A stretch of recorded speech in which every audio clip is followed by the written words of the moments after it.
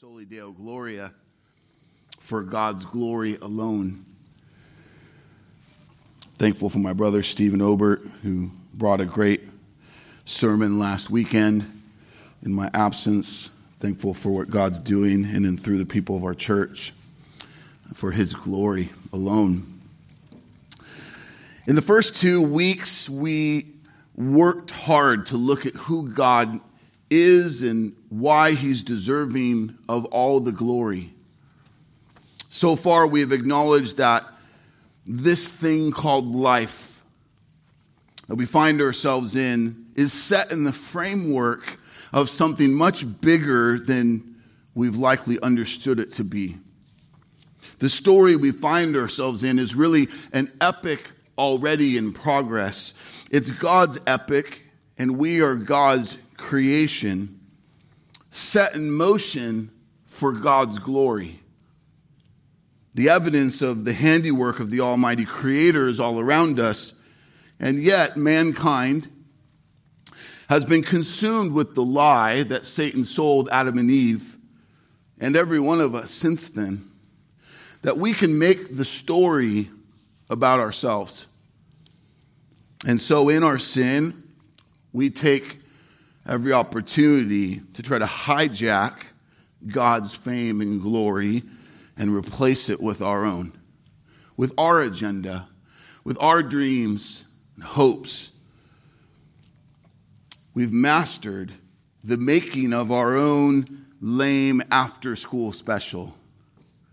We've bought into the secular narrative that life is about our happiness and our name.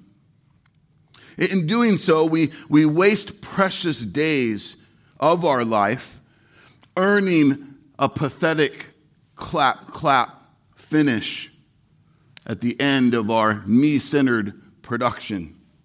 Instead of joining the heavenly host that will cheer the Almighty God with an everlasting standing ovation and celebratory feast.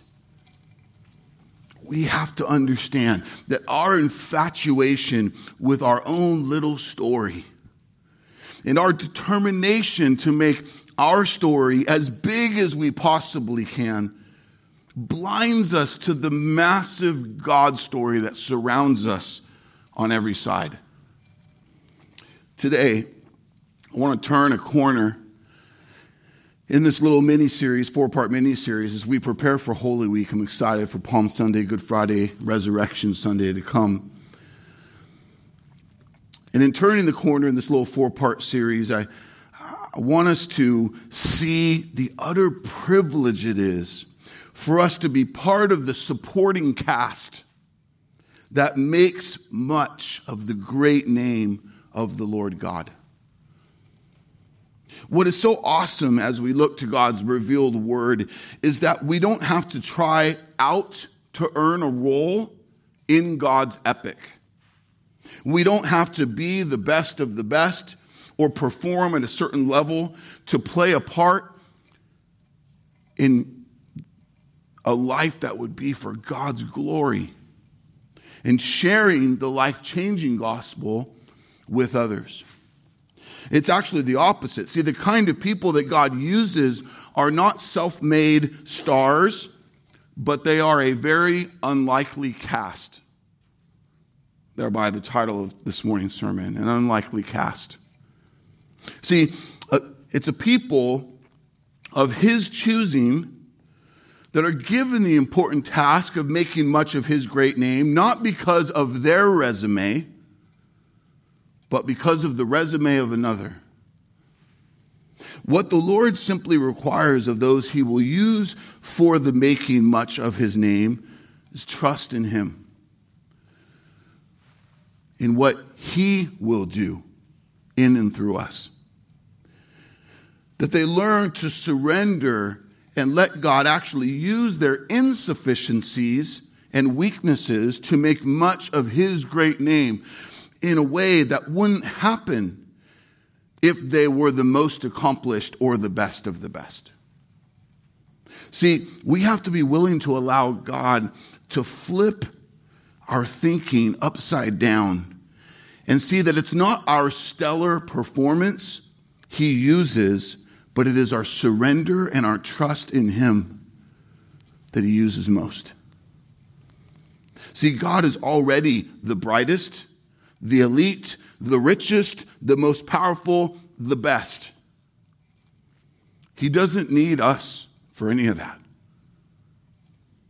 To understand this better this morning, we turn to Exodus chapter 3. The setting of our passage is about 1300 BC, and in God's providence, God's people are enslaved, toiling day and night, building cities and monuments for the false worship and the temporary fame of the pharaohs of Egypt. But God is at work in all of this and has a plan of deliverance for his people and a plan to put his power on display for the watching world, for generations to come. But to execute this plan, he wants a spokesperson, a leader, a representative, to take his agenda to the most powerful empire in the world in that day and demand that they let his people go. Now, one would think that for such an important, globally witnessed event, that spokesperson that God would choose would be someone proven, someone studied, someone well-spoken, someone who's a natural leader, someone who was influential. Nobody would have guessed that God would have chosen a stuttering shepherd with a weak self-esteem who's rapidly aging and on his way in the final downslope of his life. On top of that, a man who had a criminal record for killing one of Pharaoh's slave drivers in Egypt. If God showed up here today and asked for a spokesperson from our church family, we likely wouldn't push a guy like Moses to the front of the line. And what that reveals about you and I is that we have a deeper understanding about the kind of people God is looking for to go out and tell about him to the watching world, to speak of his amazing grace. This is why God's word is so helpful for us to be challenged in our thinking and our priorities. So let's look to Exodus chapter 3. We're going to study all the way through verse 15, but I want to start by just reading verse 1 through 9. Now Moses was keeping the flock of his father-in-law, Jethro, priest of Midian, and he led his flock to the west side of the wilderness. And he came to Horeb, the mountain of God. And the angel of the Lord appeared to him in a flame of fire out of the midst of a bush. He looked, and behold, the bush was burning, yet it was not consumed. And Moses said, I will turn aside to see this great sight, why the bush is not burned. When the Lord saw that he turned aside to see, God called to him out of the bush, Moses, Moses. And he said, Here I am. Then he said, Do not come near. Take your sandals off your feet, for the place on which you are standing is holy ground. And he said, I am the God of your father, the God of Abraham, the God of Isaac, the God of Jacob. And Moses hid his face, for he was afraid to look at God. Then the Lord said, I have surely seen the affliction of my people who are in Egypt, and have heard their cry because of their taskmasters. I know their sufferings, and I have come down to deliver them out of the hand of the Egyptians, and to bring them out of the land to a good and broad land, a land flowing with milk and honey, to the place of the Canaanites and the Hittites and the Amorites and the Perizzites and the Hivites and the Jebusites. And now, behold, the cry of the people of Israel has come to me, and I've also seen the oppression with which the Egyptians oppressed them. What a special insight this is. In this most remote and intimate interaction between God and Moses. In this, God makes himself manifest, the angel of the Lord, and the burning of this bush that's on fire, although it's not being consumed, as the scripture testifies. And it is here that God interacts with this aging shepherd named Moses. The glory of God is marvelous, and it is most mysterious and wondrous. Can you imagine the overwhelming sight and experience that this was for Moses? God is clear to reveal himself as the one true God. He shares his view of his people's suffering and announces that he has a plan to deliver his people out of bondage to a good and broad land, a land flowing with milk and honey. This is amazing news. I think the use of the word broad here is profound, given the fact that the people are currently trapped. They're enslaved, they're bound. And yet God is about to give them freedom, space, room to run, a good and broad land. Church, is this not what God does when he frees us from the shackles of our enslavement to sin? Giving us room to run and to live for his eternal glory and no longer our lame attempt to have glory ourselves. Praise God for this. It is God who saves. It is God who makes a way for his people to be delivered. He is worthy of our praise and our trust. There is nothing we do to be saved or to earn his deliverance. It is only by his amazing grace and only by his perfect timing that he sets the spiritually captive free and gives them new life. But the story of God's epic that exists for God's fame and glory doesn't end there with the freedom of his people. It doesn't end with him saving his people and taking them into the promised land and calling it good. Someday God will call an end to suffering and pain and death and bring us into the new heavens and the new earth, but that day has not yet come. In the meantime, God has a plan to be known and praised by a worldwide people of every tribe, tongue, and nation. And he intends for his chosen people to be his spokesman of the gospel and of his glory to the nations. This is the call on your life if you're saved in Jesus Christ. This is where you and I come in. But before we get to that, let's see how God intends to use Moses to fulfill his plan as it helps us digest our own journey. Look with me at verse 10. Come, I will send you to Pharaoh, that you may bring my people, the children of Israel, out of Egypt. What? Wait. I love what you were saying to me a minute ago. You set our people free out of slavery. That's great. Wow, that's good news. Wait. But did you just say you're going to send me to go do that? See, Moses was surely stoked that God was planning to free Israel from slavery, but to hear God's plan to use him as the spokesperson was shocking for Moses to hear. Me? You're going to send me to represent you, to interact with Pharaoh, the most powerful man in the world? You want me to be the one to lead your people out of slavery? And I think many of us relate to this. And God's choosing us to be in his family, to be adopted into his family, and then to be sent as his witnesses into the world to testify of the gospel of Jesus Christ and his great name. And you're shocked at that because you know you. And what you need to remember is God knows you better than you know you. He knows everything about you through and through. Your worst, the worst of your worst.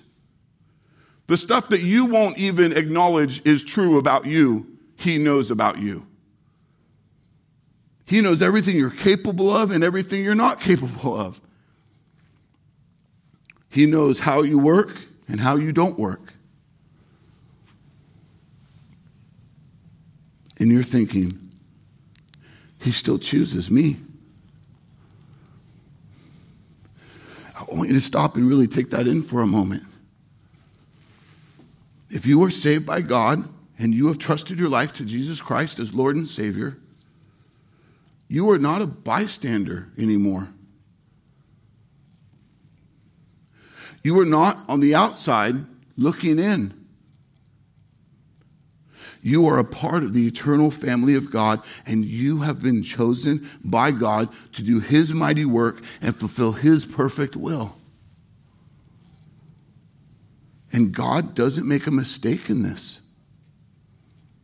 He knows you better than anyone, even better than you know yourself, and He chooses you. And you say, well, what about all of my wicked stuff? Well, He makes that right through the perfect holy blood of God the Son.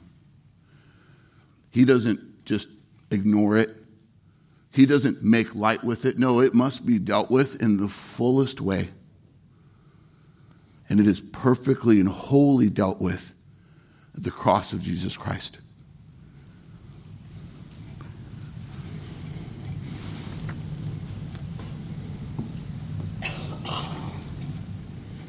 But still, even with all that in view, many of us still say what Moses says next. Look at verse 11. Moses said to God, "Who am I that I should go to Pharaoh and bring the children of Israel out of Egypt?"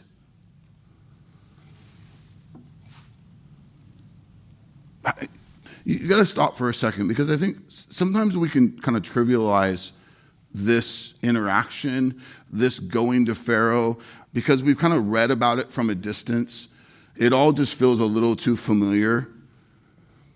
Pharaoh is the dominant power in the world in this time. This is a guy that's been exiled to the hillside to tend to sheep. He's not a high-ranking person. I want you to see how big this is. So he's like, who am I? Now, there is a good side to what Moses says here and a bad side I want us to see. The good side is that Moses rightly sees that he is unworthy to be chosen by the holy and almighty God to do this work. You and I should have this view as well in light of our sin, of His choosing us. Because of our sin, we are worthy only for God's righteous and eternal wrath. That is a good truth to know and to never forget. That is what's due your sin. Why is that important that we never forget it? So that grace never loses its potency in your life.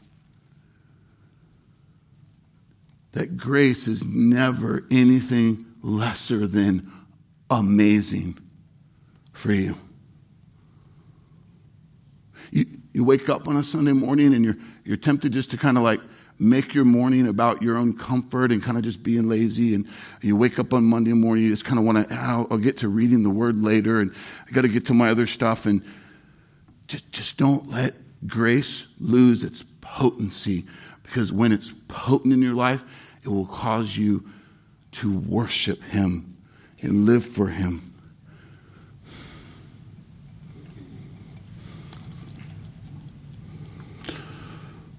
We need to never forget this so that we stay humble, so that we don't well up with ego. or pride. Now, the flip side of Moses' response, the bad side, in hearing that God has chosen him, now watch this, he's too focused on himself and not enough focused on God. We're guilty of this as well. See, Moses saying, who am I? In other words, what are my credentials to do this? And don't we do that too? You might say, hey, I'm not studied enough. I'm not well-spoken enough. I'm not comfortable in front of others or interacting with strangers.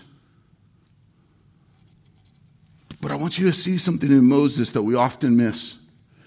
He wasn't this super talented, accomplished guy. He's a stuttering shepherd. See, when you and I think of Moses, we think of mighty Moses. But Moses was not extra talented or gifted. In the next chapter, in Exodus 4:10, we read, Moses said to the Lord, "Oh, my Lord, I am not eloquent, either in the past or since you have spoken to your servant, but I am slow of speech and of the tongue. You're asking me to be a spokesperson for you, and I'm terrible at that. I'm a stuttering man."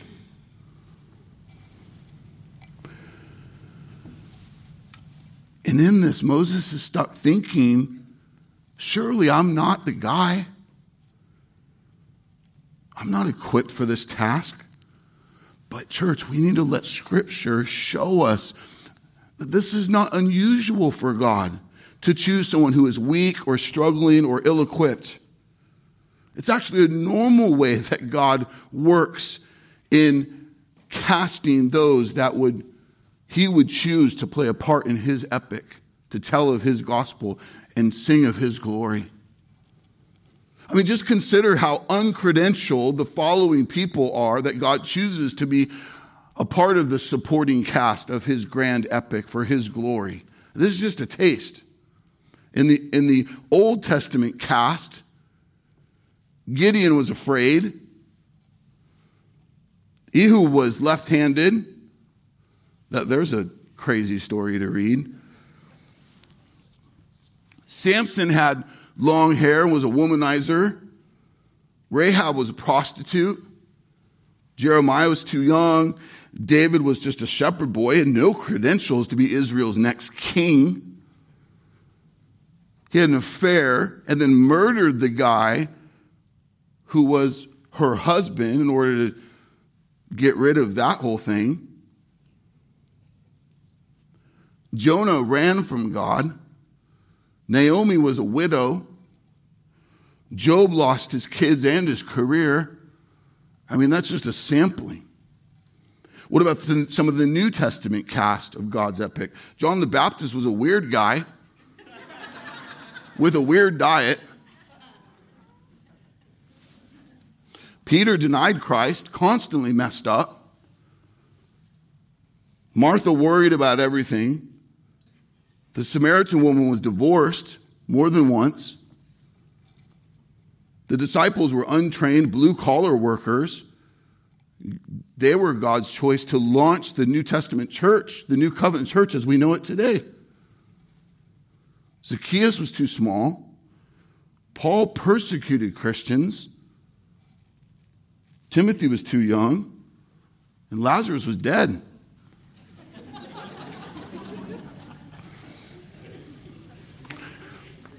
Here's the point.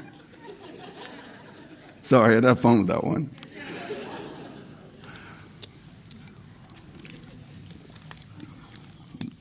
God likes to use those who have screwed up.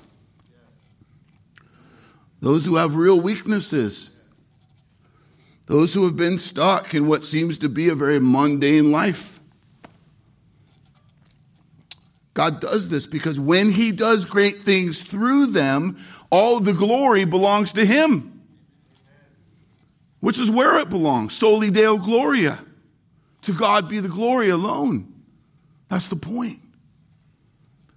This is why God chooses an unlikely cast. So that when God does mighty things in and through us, the world says, all glory be to God, not to us. Church, hear me clearly this morning. It's not about you. It's not about how good you are, how skilled you are, how ready you feel. God will use you on the stage of his creation for the making of his great and eternal name, not because of who you are and what you bring to the table, but because of what he brings to the table and because of who he is. And so I just ask you, how are you stuck?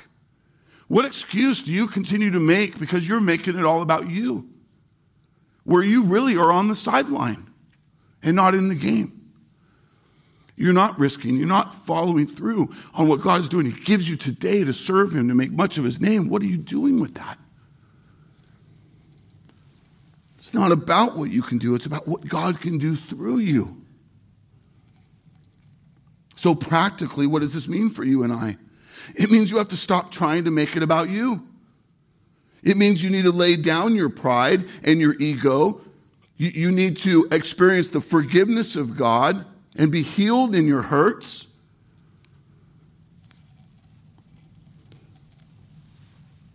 And be good with it, truly being all about Jesus. Truly yielding to God. To say, I belong to you. I want it to be about you. You call me to do this or that, then that's what I will joyfully do. And what about when you're just not feeling it? Just not feeling it. When you just don't think you can do it. Notice here, I want you to notice, God doesn't give Moses a pep talk as a response. He doesn't slow down and say, you can do it. God doesn't say to us in response to our feeling defeated or ill-equipped, you just have to believe in yourself. No, that's the world's self-motivation in their denial to the Almighty God. God's response to Moses is a simple declaration of truth. 5 life-shifting words. Look at verse 12. He said, I will be with you.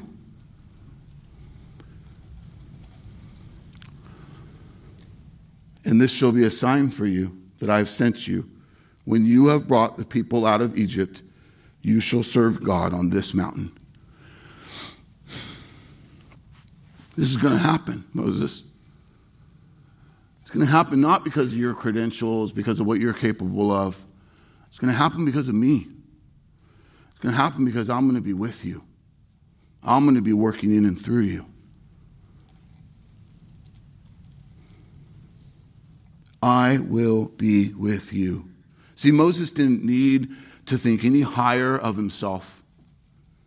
He needed to think higher of the one who is with him. The one who created him and made him the way he is. The one who chose him and was sending him. The one who is in charge of all things and over all things. The one who was ordaining and sustaining his very existence in that moment. God is saying, you can do this because I will be with you. And God has used these life-shattering, life-shifting words to everyday, average, unlikely people time and time again. It's those same words Jesus told his previously cowardly, failed, scared disciples. After experiencing the risen Christ and hearing his promise in the Great Commission that he would be with them all the way to the end, they rose up and gave all they had to making much of his name. I mean, every one of them died for it, except one. For the advancement of the gospel and the name and glory of God. This is the commission to you and I as well. And Jesus said to them, I have been given all authority in heaven and on earth has been given to me. Go, therefore, and make disciples of all nations, baptizing them in the name of the Father and the Son and the Holy Spirit, teaching them to observe all that I have commanded you. And behold, I am with you always to the end of the age. Matthew 28:18-20. Church, I got to ask you, you got to make it personal for you today. What have you done with those words? Christian, what have you done with those words? Is it just, thanks God, having you around makes things easier, a little more convenient? Or, okay, God, I'll remember that when I can't do it on my own.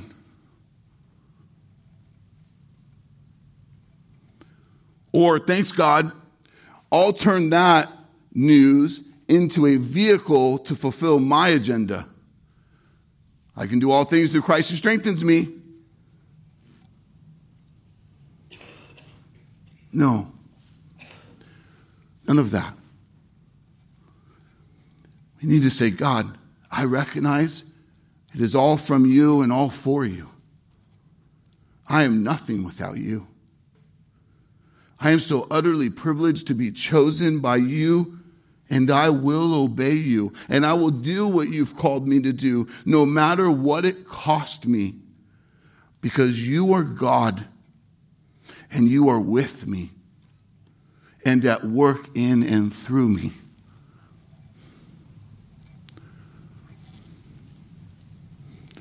Now Moses asked a great question next, verse 13. Moses said to God, if I come to the people of Israel and say to them, the God of your fathers has sent me to you, and they ask me, what is his name? What shall I say to them? Well, you have to understand about the culture at this time and the religious system that surrounds the people of Israel is that there was many gods that people believed in. Many little g gods, not capital G God, but little g pretender gods, man-made gods. God of the soil, God of fertility, God of the sun, God of death.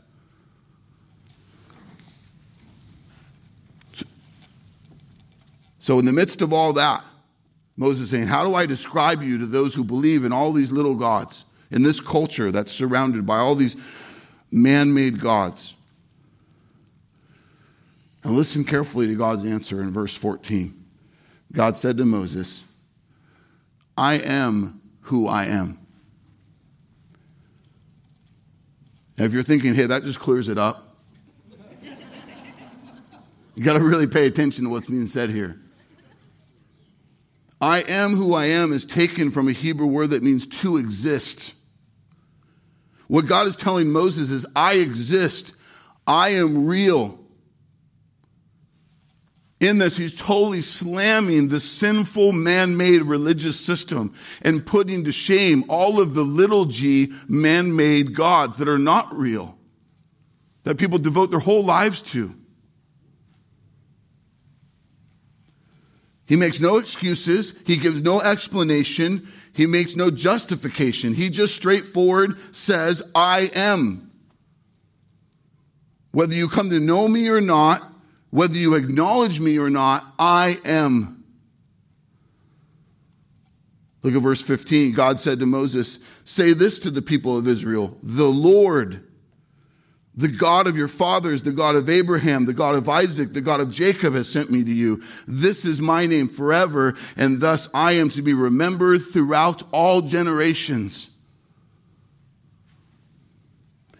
God refers to himself as the Lord, capital L, capital O, capital R, capital D. That's representative of 4 Hebrew consonants, YHWH. This was such a sacred thing that the Jewish people wouldn't even pronounce it out loud.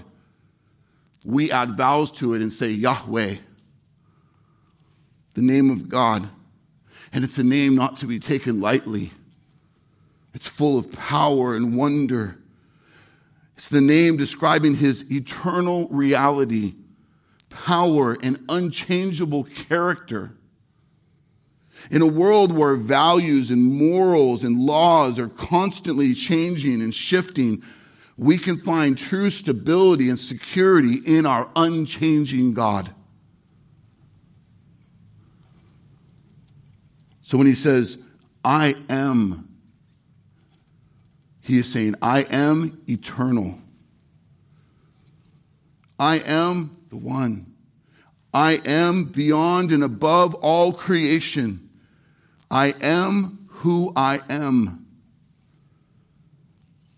No matter what you think or what you've been told, I am. God says in Isaiah 54:5, I am the Lord and there is no other. Besides me, there is no God.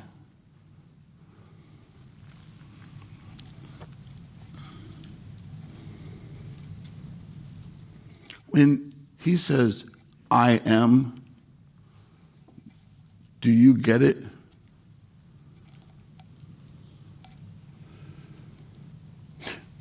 Does your life understand the power and the majesty that his name demands? Do you get that he always has been, is right now, and always will be? That everything that exists for his glory alone.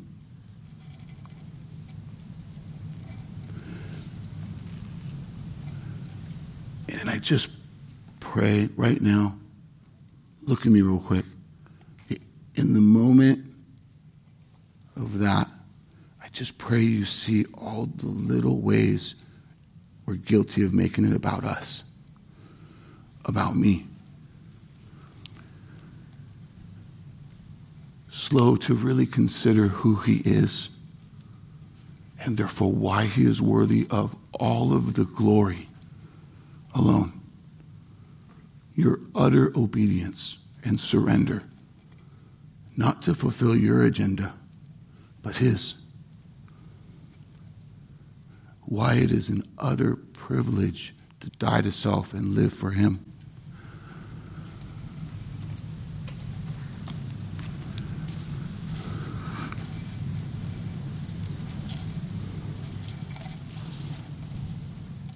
God is saying, I am the center of everything. I'm running the show.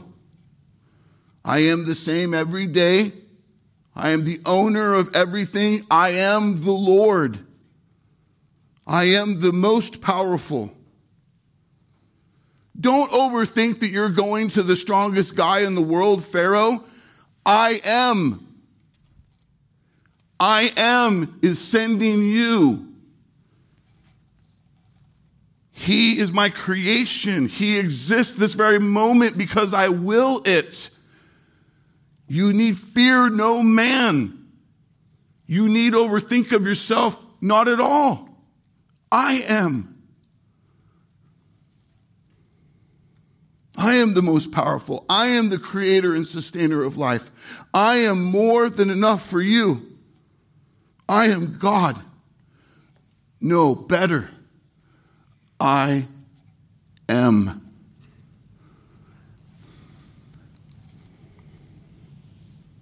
For those of you sitting here today who don't know God, you're hearing about this bigness of God, that life is about his epic story and not yours. I pray that God is revealing himself to you this morning, loving you enough to wreck you, to convict you of your selfish sin, to see your utter desperate need for a Savior. Some of you sit here today very stuck in a lifestyle and a practice that most of the time is all about you. Your ability, your ambitions, your stature, your satisfaction.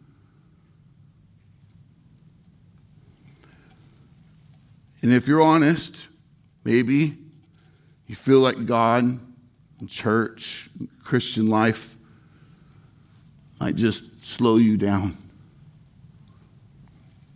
get in the way. And if this is you, I just pray you just humbly consider this. If God's name is I am, if everything that is because of him and for him,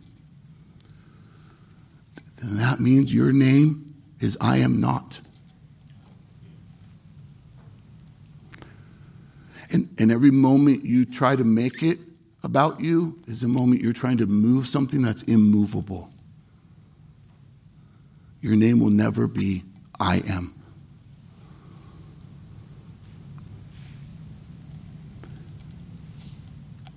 I am not the center of the universe. I am not in control. I am not the solution. I am not the star of the story.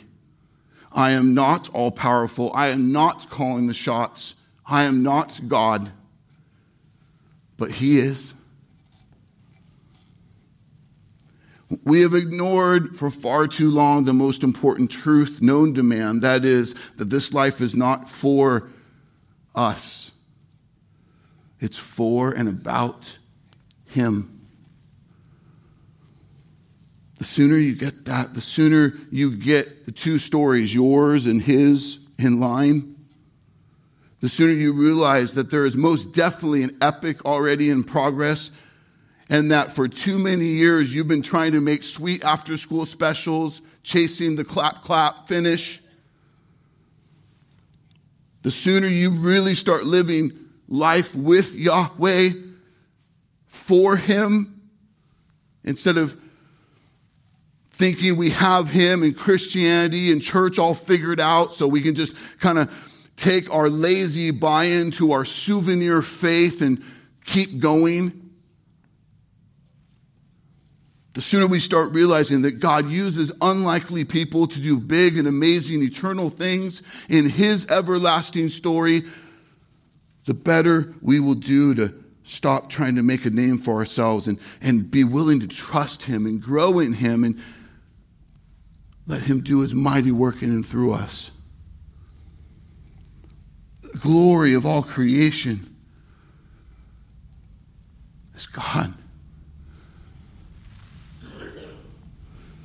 The God of all creation chooses to use people who are small, average, ordinary, slow, to do big things for his glory. And God is saying to you and me all the time the very same thing he's saying to Moses. Don't doubt, don't deviate, don't fear any man, don't make it about you. Trust me. Let me use your weaknesses to put my glory on display. 2 Corinthians 12, 9 and 10, the Apostle Paul quotes Jesus and says, "My grace is sufficient for you, for my power is made perfect in weakness." That's what Jesus says. So Paul says, "Therefore I will boast all the more gladly of my weaknesses, so that the power of Christ may rest upon me. For the sake of Christ, then, I am content with weakness. I'm content with insults, hardships, persecutions, calamities. For when I am weak, then I am strong." So I just ask you, have you been content with weakness and calamities? Where you've had to swallow your pride and do the selfless thing and think of someone else before yourself? Before you protect your name and your reputation, you died to self and sought to humble yourself and sought peace and forgiveness and patience.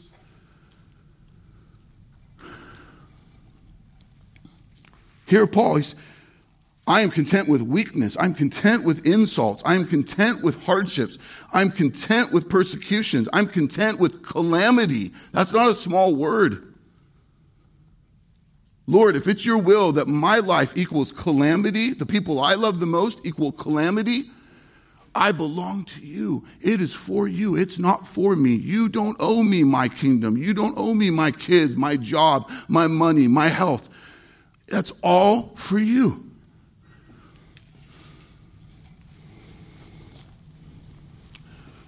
Paul got it. Do you?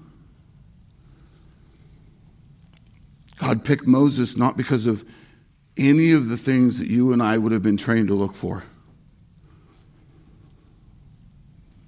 The only thing that God needed to know about Moses was that he would listen, he would follow, he would trust God. You and I must stop and do business with this right here today. What do you need to confess before the Lord and repent of? Are you feeling lately that you're not fit to be useful to God, that you have too much baggage, too much work to do, other things that are keeping you busy? Brother, sister, you will never get yourself right. If you're waiting to get in the game because you have a little work to do to get yourself right, you'll never get there. You are dependent on God for all of it. All of the growth, all of the power, all of the wisdom. Don't leave the gospel behind and treat it like the doorway to the Christian life. Let it be the moment by moment power for your Christian faith. Rightly seeing your insufficiency and at the same time your utter dependence on God for his grace and power. Truly and fully trusting him in all things. Recognizing he is with you and at work in and through you. Hear this. You are breathing today, right now, because God is not done with you for his purposes. Every day he ordains that you live is a day you have an opportunity to live for him.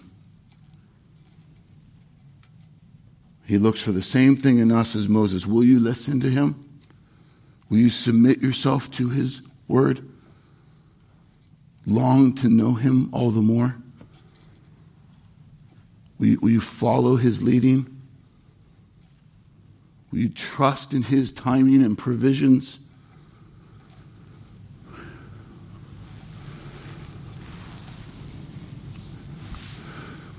What needs to change? So that all the Holy Spirit-driven conviction that's happening in you goes to work. What needs to go away so you can have some time and space to go here? What needs to change about some of the me-centered rhythms of your family and schedule so you can involve more of your kingdom family in your life to walk with you, know you, hold you accountable, press you to Christ?